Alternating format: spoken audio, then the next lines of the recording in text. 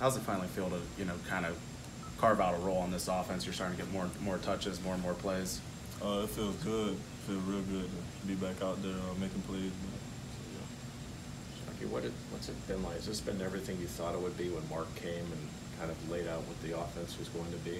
Oh yeah, when he pulled it out and was showing me like what we got or whatever, we was practicing in the indoor. I knew it was going to be something special. So yeah. Does it kind of take some pressure off you knowing that Mac and French get a lot of the looks on the defensive end? Yeah, but at the same time, I'm trying to take the pressure off them when I step on the field too. So, yeah. What have you learned from them, from those two?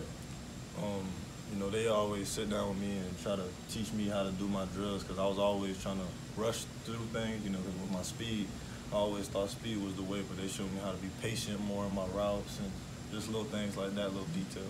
How about the biggest thing you've learned from Coach Beatty? It's so much. Coach Beatty done taught me ever since he's been here. So,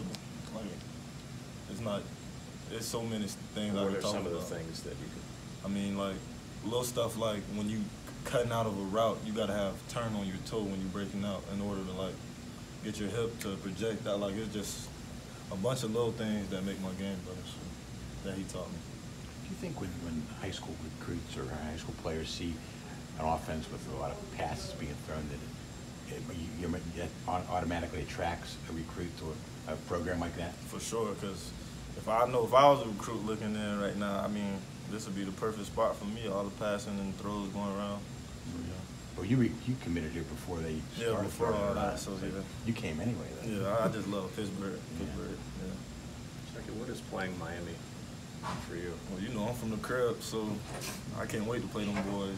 They real fast, but just can't wait to have the opportunity to play against them. Did you have a chance to play for them? Nah, they ain't never look at me.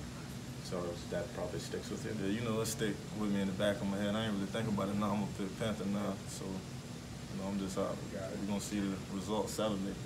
Do you know some of the guys on the Miami team? No, sir. I know Al Blaze. That's it. Did it bother 17-year-old Shocky that he wasn't getting looked at by the fans? Yeah, for sure. Because Florida State one, they hadn't offered me or Florida.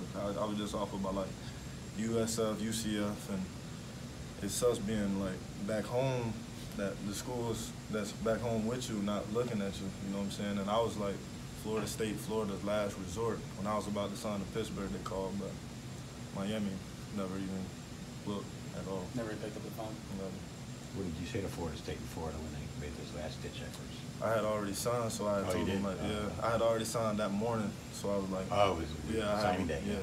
So I was like, yeah, I had already signed. How many hours after signing did they call you? Well, an hour after you signed? They seen I hadn't posted anything. Okay.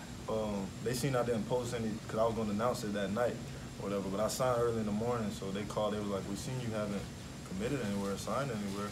I was like, nah, I signed to Pittsburgh. I'm just letting everybody know tonight.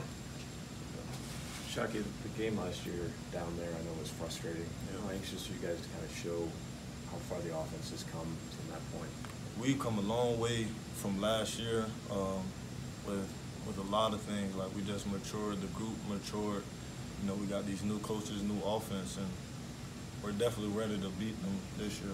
Last year shouldn't have happened like that, so we're going to get it correct this year.